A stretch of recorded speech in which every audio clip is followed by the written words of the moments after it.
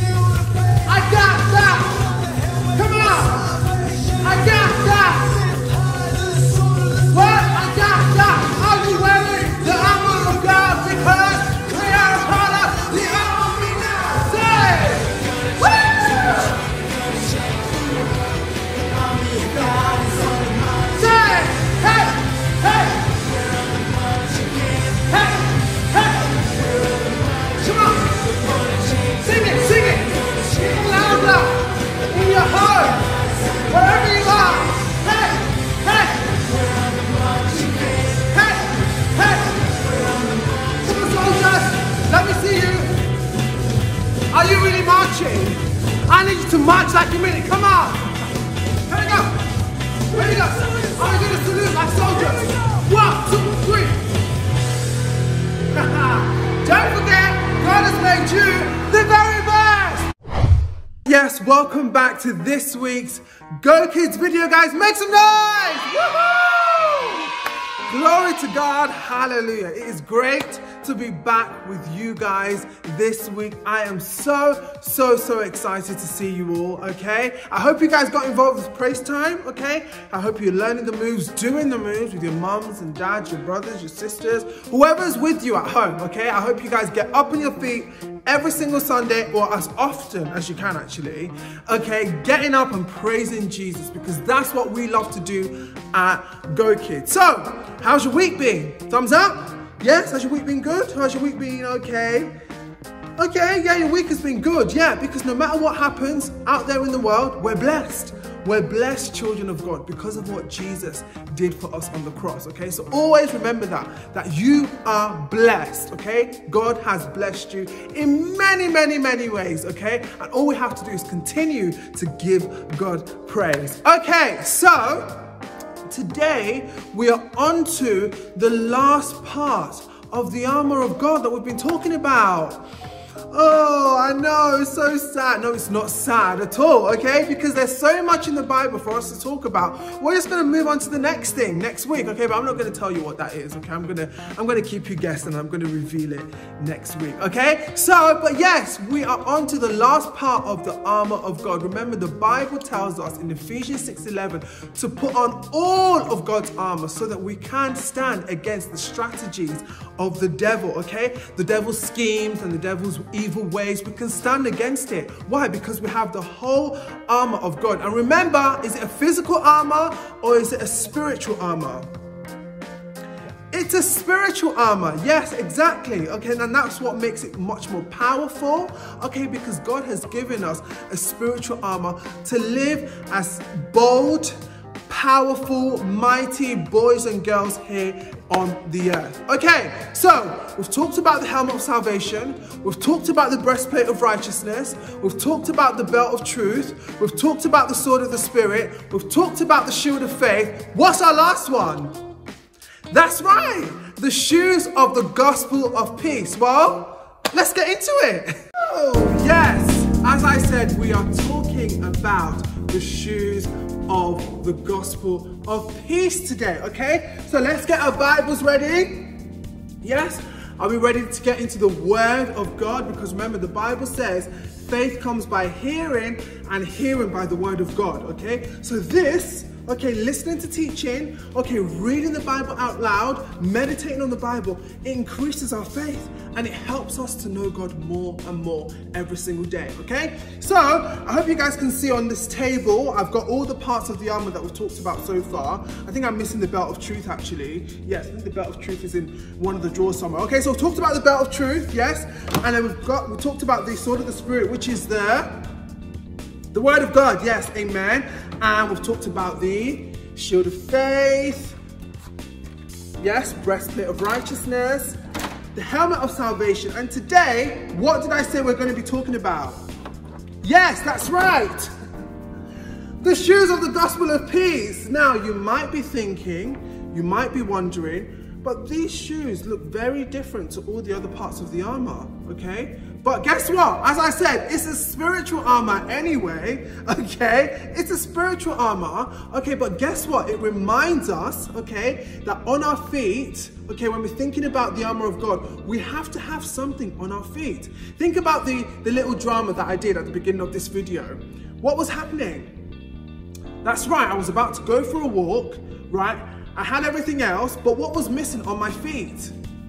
Shoes, exactly. Now, could I go for a walk without shoes on? Well, I could, actually, but what might happen? Yeah, it might feel a little bit actually, not a little bit uncomfortable. It will feel very uncomfortable, okay? Because if I'm going for a 2-hour walk, let's think about this for a second. A 2-hour walk outside with no shoes, and we know what these roads and these streets in Manchester are like. You know, there's all sorts of things on the floor, okay? Gravel and stones and I might actually hurt my feet and bleed. Yeah? So I need these shoes to protect my feet, to make me feel comfortable, and so I can actually do the 2-hour walk, right? So we need this. So I want you guys to bear that in mind, okay? As much as we need our shoes, our trainers, to go on walks, okay, whatever it is we're doing, okay? A warrior in an army also needs something on his feet, okay? And he has the sword, he has the shield, he has the breastplate and the helmet, but he needs something on his feet, doesn't he? Exactly. So if he needs something on his feet, we as part of God's armor also need something on our feet, okay? So let's get our Bibles ready. Our memory verse today, which is in John chapter 16, verses 33. Okay, so that's John chapter 16, verses 33. And this is our key verse today, so I want us to get learning, get memorizing, and one of the best ways actually to memorize a verse in the Bible is to keep saying it over and over and over and over again. It's sort of like how I learn my lines for my work as an actor, okay? I say it over and over and over and over again, okay? And that's actually helped me learn so much of the Bible, is by saying it over and over and over and over again. Saying John chapter 16 verse 33 says this, and keep saying it and keep saying it and keep saying it, and then it sticks in your mind and you can't let go of it, which is good because it's the word of God, right? Okay, so John 16 verse 33 says, so this is Jesus speaking to his disciples, okay? So Jesus says, I have told you all this so that you may have peace in me. Here on earth you will have many trials and sorrows, but take heart because I have overcome the world. I'm going to read it one more time. I have told you all this so that you may have peace in me. Here on earth you will have many trials and sorrows, but take heart because I have overcome the world. So what's Jesus saying? What's he saying to his disciples? First of all, he's encouraging them, okay? And what's so interesting about this, Jesus is outlining that so many crazy things are going to happen in the world. Like so many bad things, so many evil things, you know, you're going to see around you, you know, you're going to see people being hurt, you know, you're going to see so much evil. Okay, now let's think about one of the biggest things that's happened to the whole world this past year. Do we know? It's pretty obvious, isn't it? Coronavirus, right? Coronavirus has really hurt people in so many different ways, hasn't it? Okay? But that doesn't come as a surprise to Jesus, okay? Because Jesus is saying, okay, that if we remain in him, okay, if we've accepted him as our Lord and Savior, we will have peace. Even when people are mean to us because we believe in Jesus, because we say that Jesus is our best friend and that we trust in him, even when they call us names, even when they do bad things to us, okay, Jesus is saying we'll have peace, okay? If we have him in our hearts and we continue to trust him and have faith in him, we will have peace no matter what, okay? And it says here, but take heart because I have overcome the world. So the peace comes from knowing that Jesus overcame the world. Now, question to you guys, how did Jesus overcome the world? Exactly, by dying on the cross and resurrecting. Exactly. Jesus overcame the world, all the evil in the world, all the darkness in the world, all the sin, all the sickness, everything that's not of God. Jesus overcame it on the cross, okay? So Jesus is saying, take heart, don't be afraid, okay? You might see all this evil in the world, but in me you will have peace. So if we remain in Jesus, we will have peace. And I think that that's amazing. Thinking about the shoes of the gospel of peace, it means, guess what? We're going to be taking peace wherever we go. Okay, if we don't have peace within ourselves, how can we take peace to our friends? How can we take peace into situations? Okay, and that peace comes from knowing that Jesus Christ died on the cross for us. Okay, so we think about the word gospel. Okay, we've said this so many times. Gospel means good news. Exactly, good news. Good news that Jesus Christ died on the cross, okay, for our sins, and he rose again victorious. And one of my, I always say this to you guys, but I have so many favorite Bible verses, okay? But one of the verses in the Bible that I really always remember and that just brings me so much joy is in Romans chapter 5, verses 1, okay? So let's go there, okay, to Romans chapter 5, verses 1, okay? So it says, therefore, since we have been made right in God's sight by faith, we have peace with God because of what Jesus Christ, our Lord has done for us. How amazing is that scripture? It's just amazing, isn't it? Okay, it says we've been made right in God's sight. God doesn't look at us and think, you're bad, you're terrible, oh, I don't love you, you're too imperfect for me. No, the Bible says in Romans chapter 5 verse 1, we have been made right in God's sight by faith, okay? And now we have peace with God. How? Because of what Jesus did on the cross for us. So we have peace with God. So guess what? We take that peace, you know, that peace that comes from the gospel, we take it to our schools, we take it to our communities, we take it to our families that don't know Jesus. We take it all over the world, okay? We do that, and that's our job. But peace starts with, you know, within us first. We have to have that peace. And we have that peace by knowing and remembering that Jesus Christ died on the cross for our sins, okay? And now we are the righteousness of God in Christ, okay? So we've been made right with God because of what Jesus did on the cross, okay? So we know that when we go, we have on our feet, the Bible says the readiness, okay? We have to be ready to go out there and tell people about Jesus, okay? But we can only do that when we know what it means for us. When we know that, yes, I have received Jesus, okay? God loves me. God doesn't hate me. You know, even when I do something wrong or I sin, I'm quick to repent because I know Jesus has forgiven me of all my sins, past, present, and future.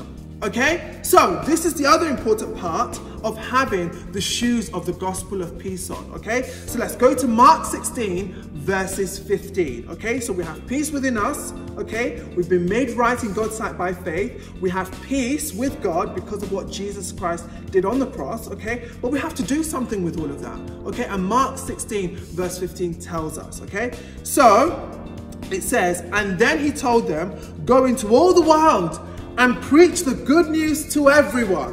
Okay, there's that word, the good news, which means gospel, and gospel means good news. Exactly, yes, we're getting it, okay? So it says, and then he told them, this is Jesus, go into all the world and preach the good news to everyone, okay? So when we think about the shoes of the gospel of peace, we are going out there and telling people about Jesus, okay?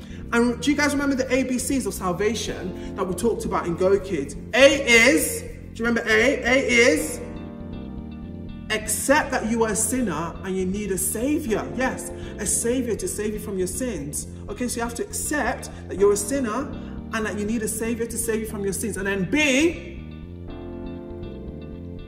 yes, exactly, believe. Believe, okay, that Jesus Christ died on the cross for your sins, okay? You have to believe that, okay? You have to believe in your heart that Jesus Christ died on the cross and that he is the Son of God, okay? And then C is confess, exactly. Confess Jesus, okay? Confess that Jesus is Lord over your life, okay? Confess for him to come into your heart and be your Lord and Savior. Okay, you have to confess Jesus over your life and confess that he died for your sins and confess that he is your Lord, okay? That's why we say, come into my heart, Lord Jesus. Okay, and I thank you. And I ask for forgiveness. Yes, we ask for forgiveness, right? And then we'll say, thank you for that forgiveness. So accept, believe, confess. Everyone say it with me. Accept, believe, and confess, okay? So we've done all that because we're believers and we're Christians, okay? So as we're thinking about going to tell our friends about Jesus, let's think of all these steps.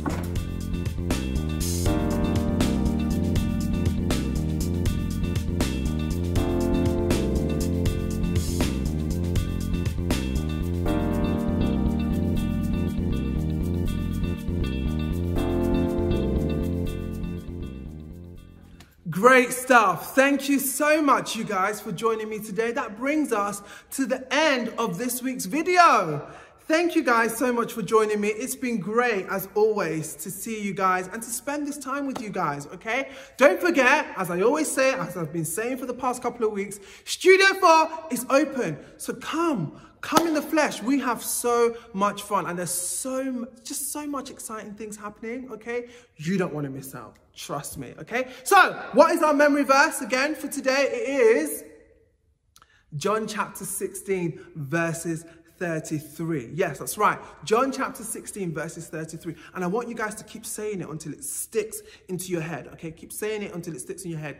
Go to your mum and say, Mum, this is what I learned today, John chapter 16, verse 33, okay? And I want you to say it. Quote the Bible verse to them, okay? To your mum, to your dad, to whoever, okay? That's how it helps you. It helps you to remember, okay? That's how it helps you remember, the scripture when you keep saying it. You keep saying it, you keep saying it, okay? So remember, on our feet, we have the shoes of the gospel of peace. Why? Because we have to be ready to give a reason for the hope that we have. Okay, we have to be ready to explain why we're believers. You know, why we believe in Jesus and what that means, okay? So always be ready to give a reason for the hope that you have in Jesus, okay? So I want you guys to think on that, okay? Take that away and just ask Jesus and say, Jesus, how can I tell my friends about you, okay? And he will help you. Through his Holy Spirit, he'll give you the right words to say and exactly when to pray for them, exactly what to say to them, and at the right time, okay? So I want you guys to ask and pray about that this week for Jesus to show you how you can share the gospel with your friends or share the gospel with, you know, family members that you have that don't know Jesus, okay? And he will help you through his Holy Spirit, okay? Because remember, the Holy Spirit is our guide. He guides us into all truth, and he will give us the words to say, okay? So God bless you, God keep you, God favor you, and always remember that God has made you the very best. The very best.